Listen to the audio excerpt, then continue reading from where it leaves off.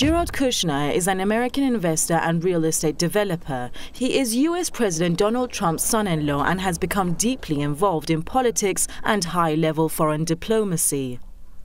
Since his father-in-law took office last year, the 36-year-old has taken key posts in the administration and is now considered an influential figure. Trump's son-in-law has even been branded as the White House's peace broker in the Middle East.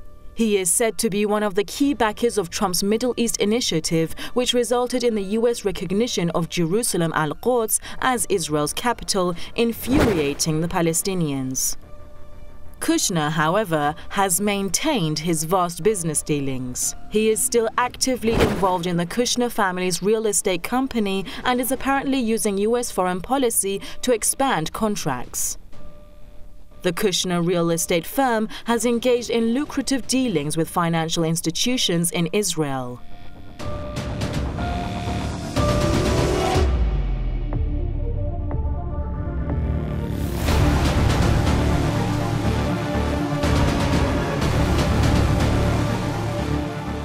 One of Israel's largest financial firms, Menorah Miftachim, recently pumped a $30 million investment into Kushner Company.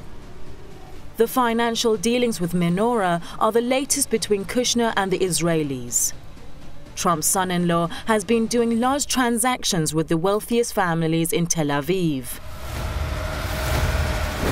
The Trump administration and Kushner, who's at the very core of the administration, both of them are weaving together the political interests and their own financial interests. And the financial interests are doing very well, but many of these are legal, barely legal, and in many cases we've seen not legal at all.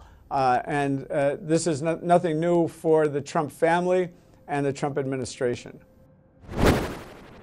He has taken out several loans from Israel's largest bank, Bank Hapoalim, which is currently being investigated by the U.S. Department of Justice as part of a fraud probe.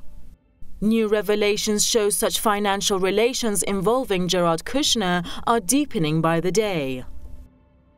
Critics are warning that anyone with such vast ties to the Israelis must be excluded from any mediation effort or negotiation regarding the Palestinian issue.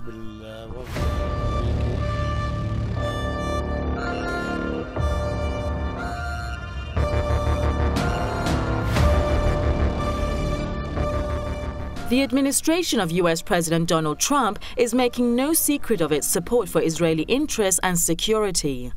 In fact, such stances have been part of America's foreign policy for decades.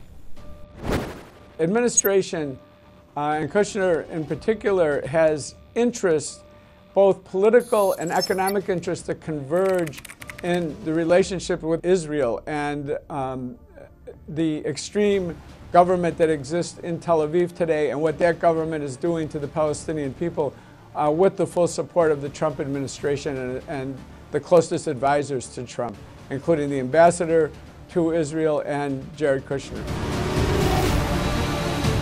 The United States has, however, portrayed itself as a peace broker between the Palestinians and the Israelis.